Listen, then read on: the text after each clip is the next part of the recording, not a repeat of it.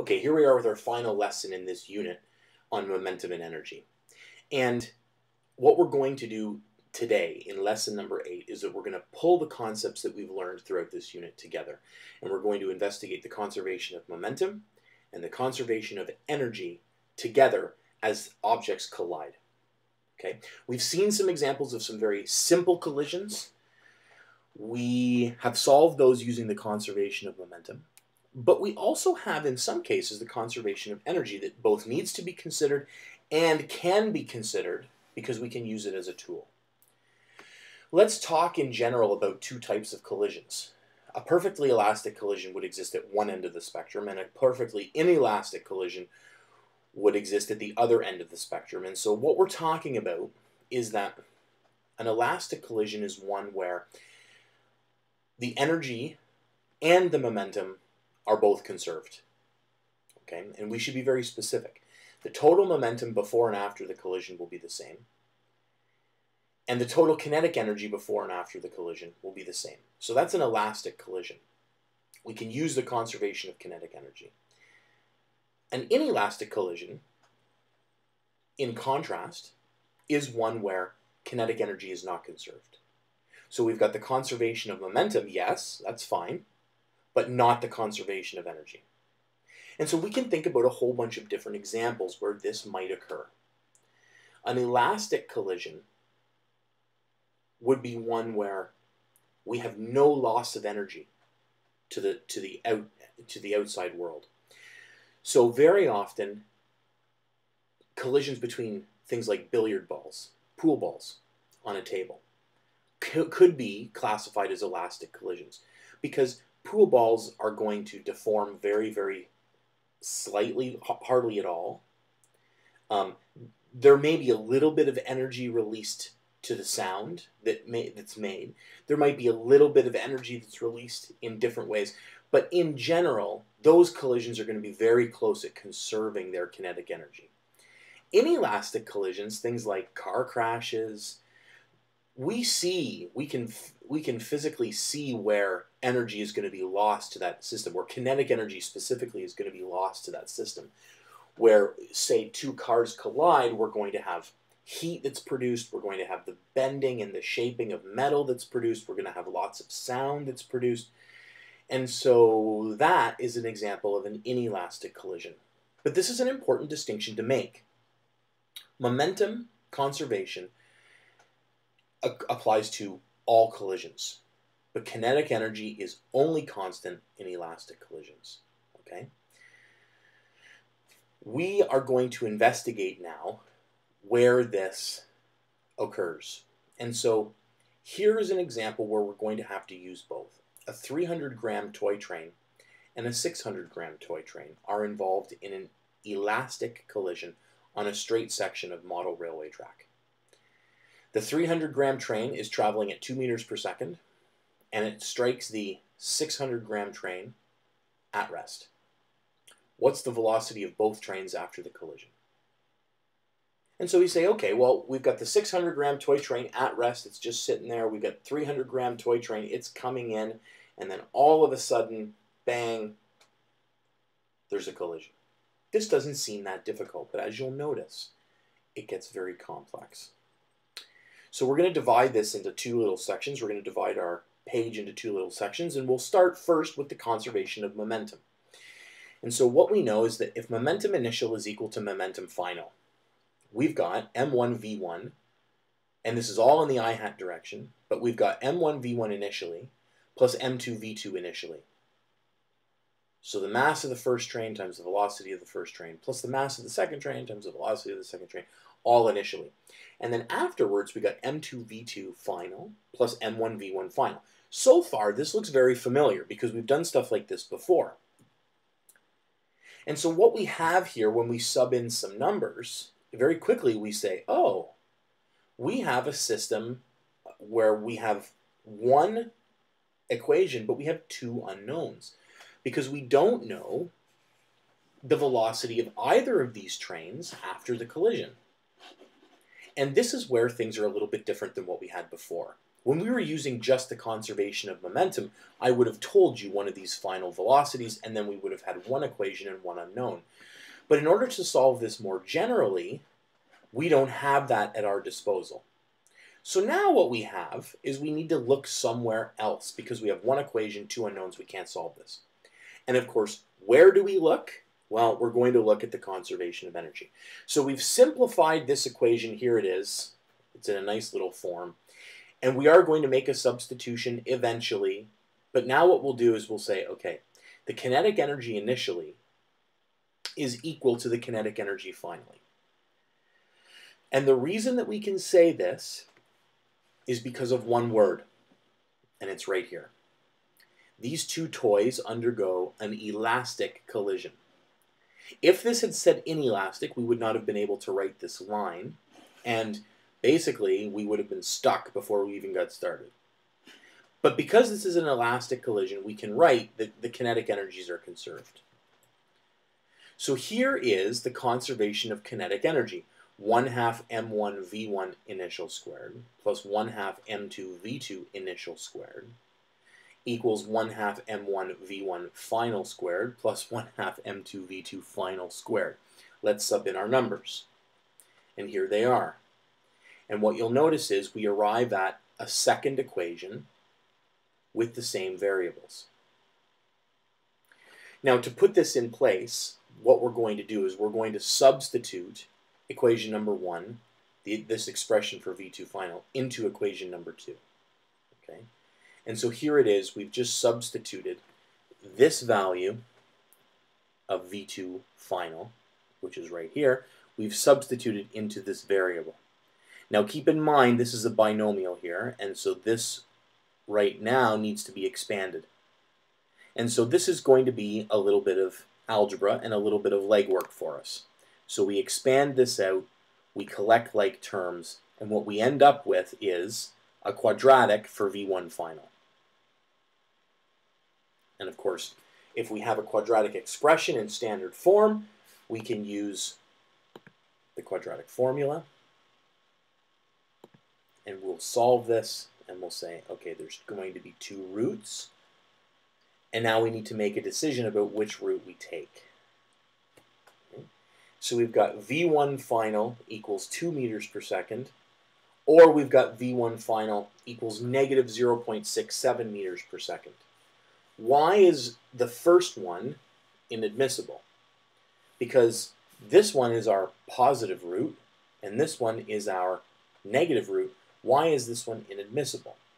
Well, if we consider the initial velocity of V1, of object 1, which was a 300-gram train, it was 2 meters per second. So this root is popping out and is telling us that, oh, the final velocity of the train is exactly the same as the initial velocity of the train, and we know that can't be true because conservation of momentum and conservation of energy have both occurred. So this cannot happen. This is an unrealistic root, and this right here, V1 equals negative 0.67 meters per second, is our acceptable answer. To find out what V2 final is, we now simply back substitute into equation number 1, and we find that V2 final is 1.3 meters per second. Okay, so this is some legwork, but it's a pretty straightforward little problem. Let's take a look and see how we might handle a different type of elastic collision. Here, we've got 2 metal spheres, and they're suspended by vertical cords. And initially, at the beginning, they're just touching. Sphere 1 has a mass of 30 grams, and it's pulled to the left and raised to a height of 8 centimeters and then released. And it undergoes an elastic collision with Sphere 2, whose mass is 75 grams. Find the velocity of Sphere 1 just after the collision, and find the height achieved by Sphere 2 when it reaches its maximum. So we know M1, we know M2, we know the initial height, and that's it. That's all we know. So this problem, what we're going to have to do is we're going to have to basically divide this into steps. So let's find the initial speed of the first sphere of M1 right before the collision happens. So we're going to raise it up and we're going to drop it, and just the instant before the collision, let's find out what that speed is. Well, here we'll look at the conservation of energy, because we've got some gravitational potential energy of this pendulum, mgh, and that's going to turn completely into kinetic energy 1/2 mv squared, because it's going to fall from its height of 8 centimeters down back to its equilibrium position.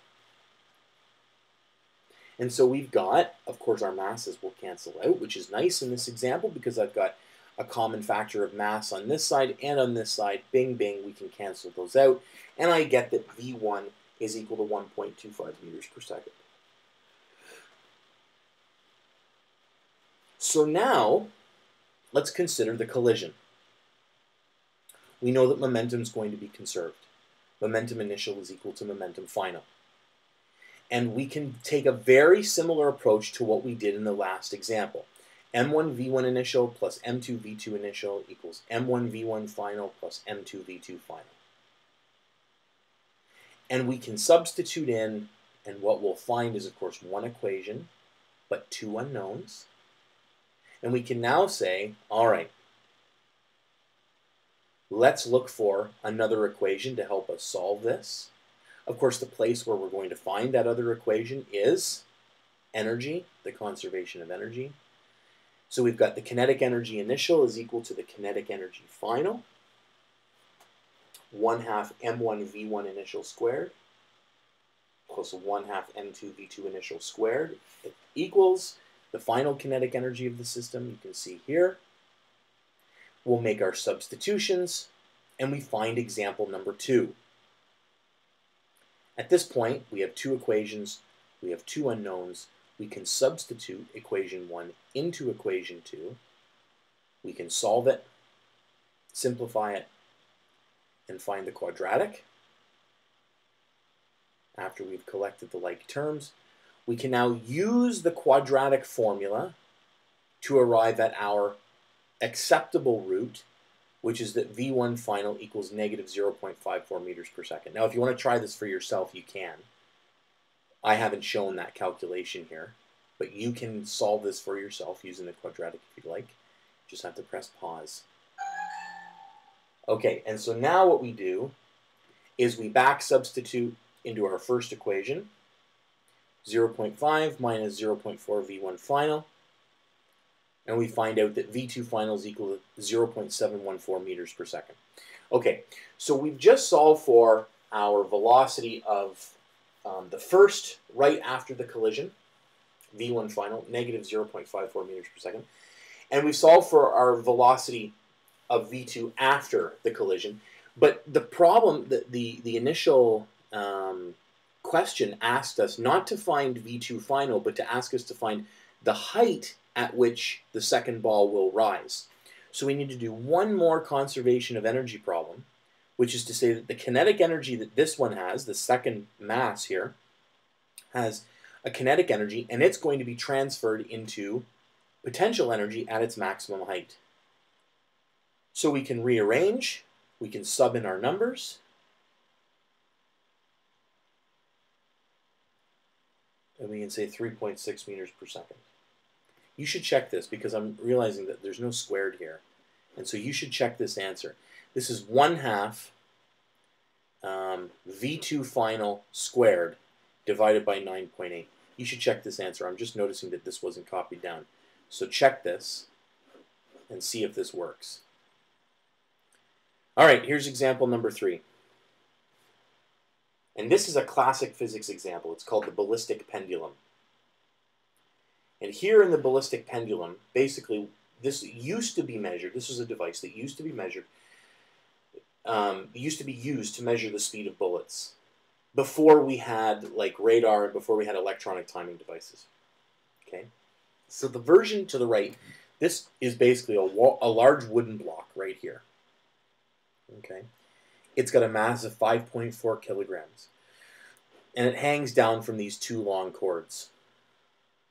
A bullet, which has a mass of 9.5 grams, is fired into the block, comes quickly to rest, and then the block and the bullet swing upwards, rising a distance of 6.3 centimeters before coming to rest momentarily. We need to find the speed of this bullet prior to the collision. We know that this height is given. But this is an inelastic collision. And we know it's inelastic because when this bullet and this block collide, are we going to lose energy to the system? Absolutely. We're going to lose a whole bunch of energy due to heat, due to the deformation of the bullet, due to the deformation of the wood. This is an inelastic collision. So we're going to know that during this collision here, we can't use the conservation of energy. But watch what we can do, because we can still solve this problem. So the first things first, we know the masses of the system and we know the final height. That's it. That's all we know. We also know that the initial velocity of the block is 0 and that the final velocity of the block is 0. But this is a pretty classic example. So the momentum is going to be conserved. So the momentum before the collision is going to equal the momentum after the collision. So we've got M1 V1 initial, so that's the bullet, plus M2 V2 initial, that's the block, and that's equal to M1 plus M2 times the final velocity of both. Now, the reason that we're adding these masses is because after the collision, the bullet is actually embedded inside of the block of wood, so the mass would then add, and they would have one velocity together.